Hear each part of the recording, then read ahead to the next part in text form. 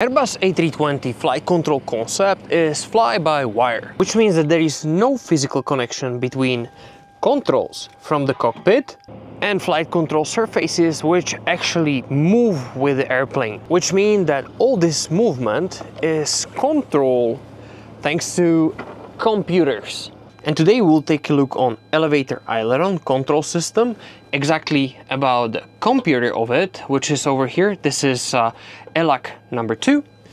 Over there in the corner is ELAC 1. And ELAC 1 was replaced by my colleague, and now we need to perform the tests, and I'll show you those tests. So let's take a look at it.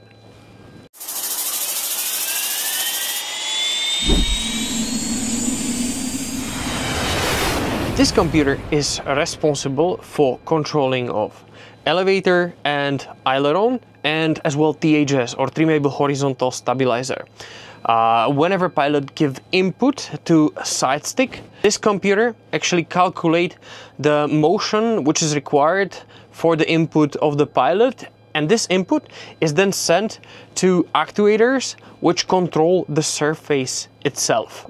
Tail section, which is elevator and THS, is also controlled thanks to this device. This is SEC, or spoiler elevator computer, and that one helps actually, or support the ELACs of the controlling of the elevator and the trimable horizontal stabilizer.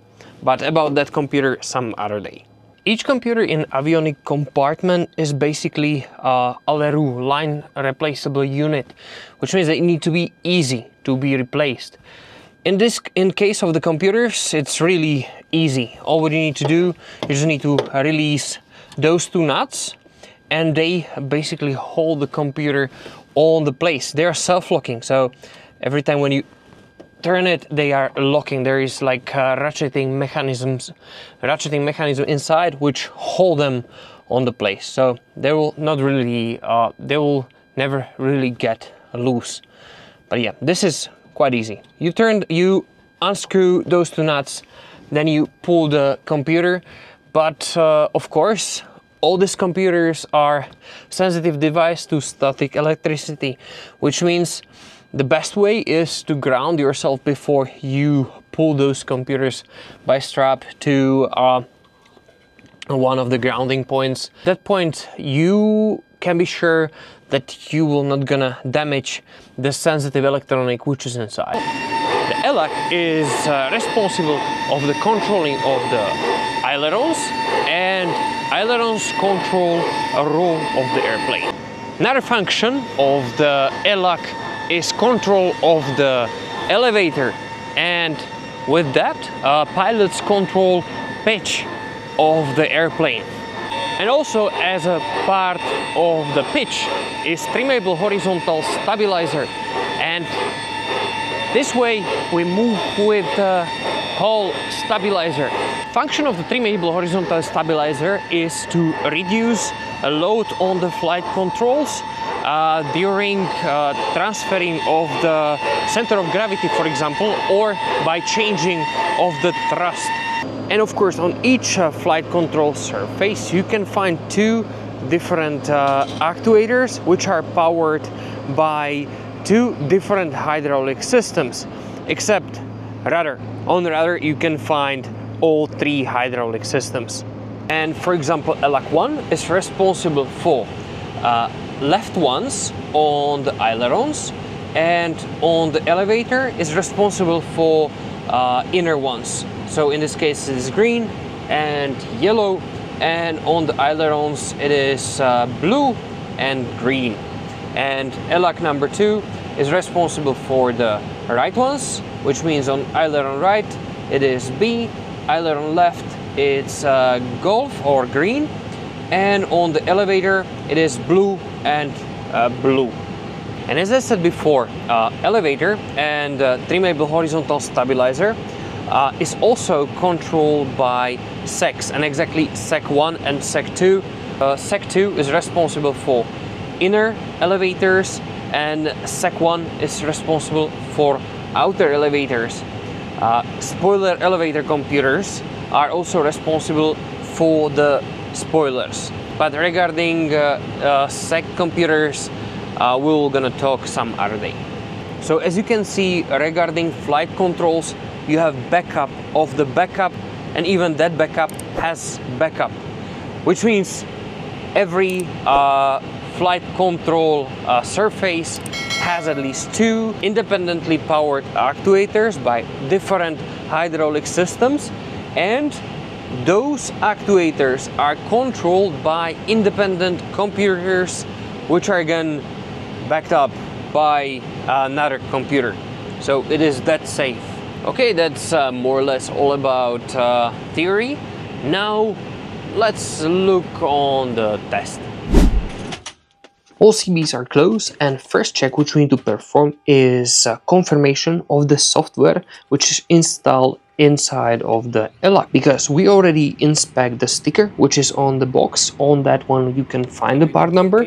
This part number we already confirmed with the database which is available for this airplane, and now we are cross-checking this number with the one which is shown inside of the system. And since the part number is okay, we can continue. As next, I will switch on air data and inertial reference system, which provides the main air data and heading, altitude, navigation data to the aircraft systems. And again, these are 3 completely independent computers which are doing the same thing. But about it some other day. And as next, we'll perform the full test of the ELAC 1, which means then we need to switch off every other computer which is responsible for controlling surfaces which are controlled by ELAC 1, like ELAC 2, SEC 1, SEC 2 and SEC 3. Push ELAC 1. ELAC 1. All the legend of the ELAC 1 switch goes off. Off. The full legend ELAC 1 button switch comes on. Comes on for a few minutes, a few seconds. Release ELAC 1. Release ELAC 1. Off legend ELAC 1 comes on. Pressurize hydraulic. All 3? All 3. Blue. Yellow. Move the pitch string control wheel to nose up. Nose up.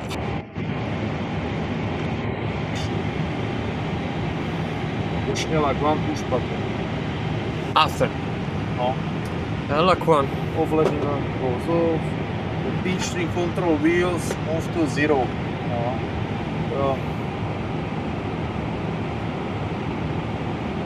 Plus minus 0.3 degrees.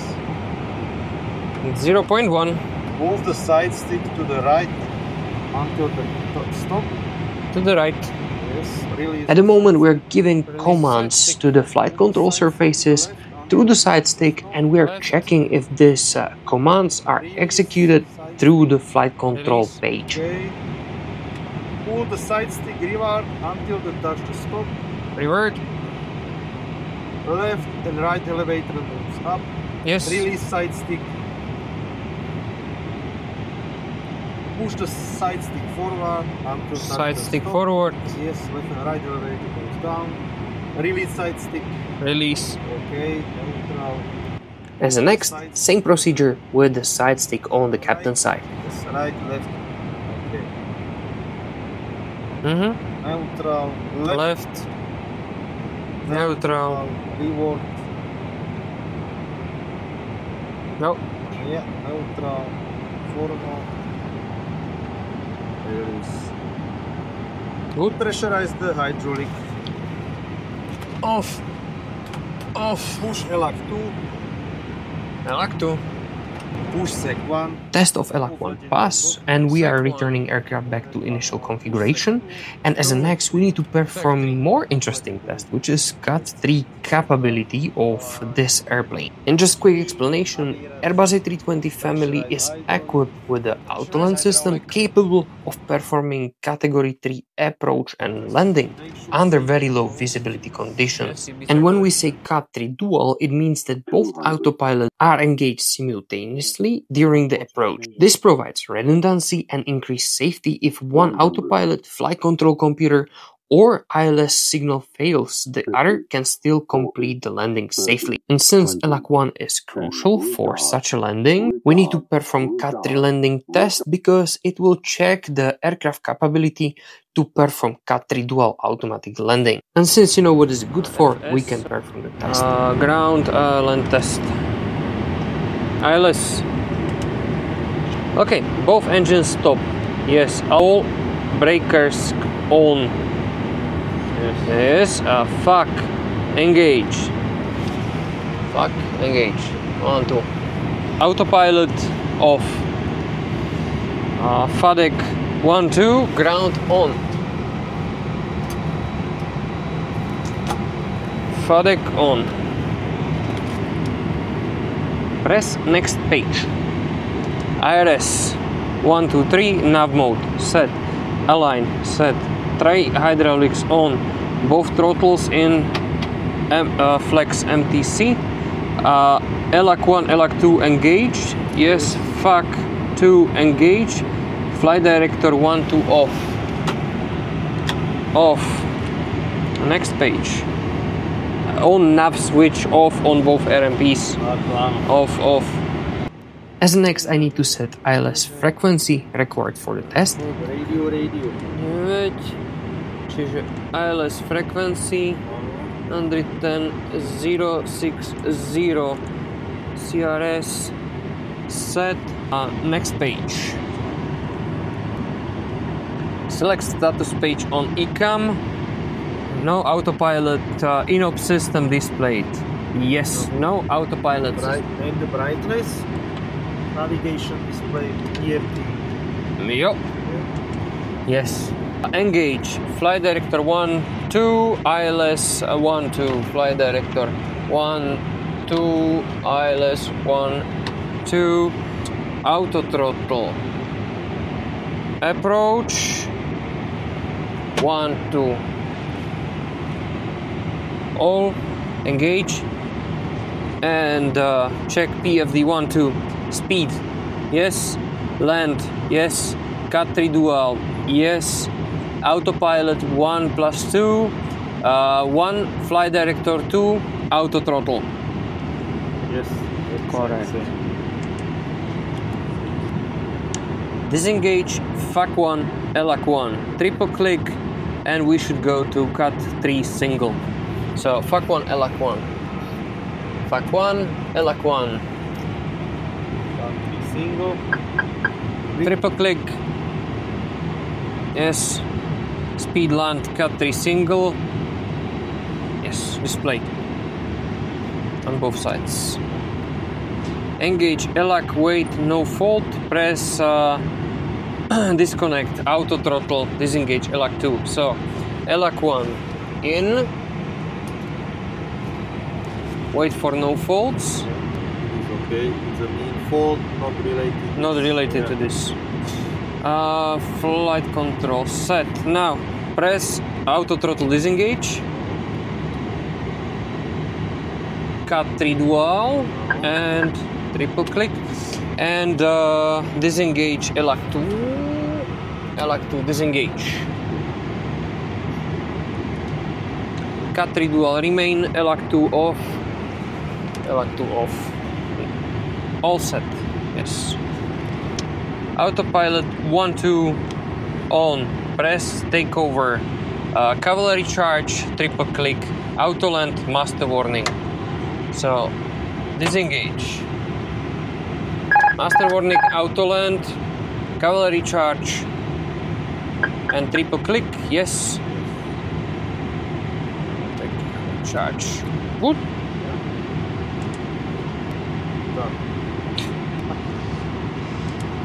Okay, both throttle back to idle, FADEC ground off. Hydraulic off, off. Hydraulic off, off. IRS off. Engage. ELAC 2. ELAC 2. FAC 1. ILS frequency. Clear. To możemy, że clear. Both clear, eyeless clear.